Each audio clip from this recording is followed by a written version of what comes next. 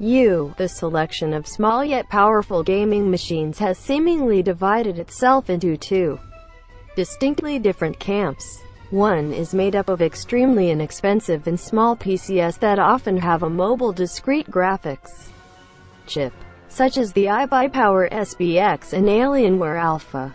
The other consists of powerful mini towers that make few compromises but cost thousands, such as the Origin Chronos and Falcon Northwest Tiki.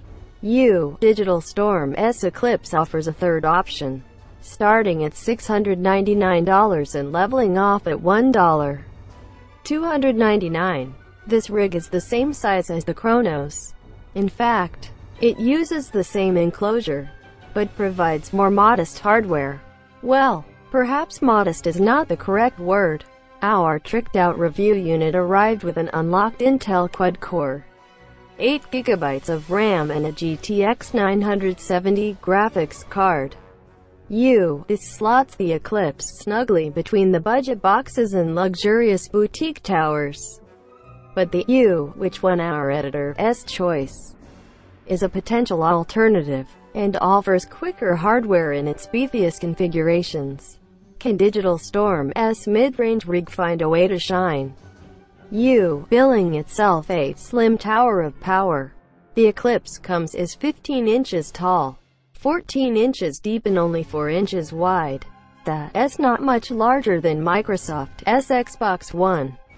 Its bright red chassis definitely draws the eye, though the matte finish means it won't be too distracting.